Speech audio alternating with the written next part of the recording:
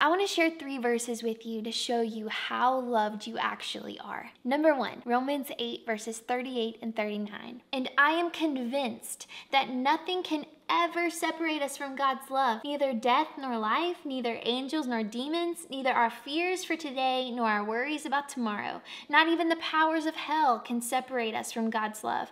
No power in the sky above or in the earth below. Indeed, nothing in all creation will ever be able to separate us from the love of God that is revealed in Christ Jesus our Lord.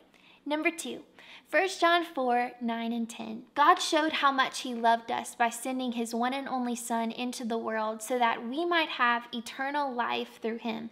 This is real love. Not that we loved God, but that he loved us and sent his Son as a sacrifice to take away our sins. Number 3, Psalm 136, verse 26. Give thanks to the God of heaven. His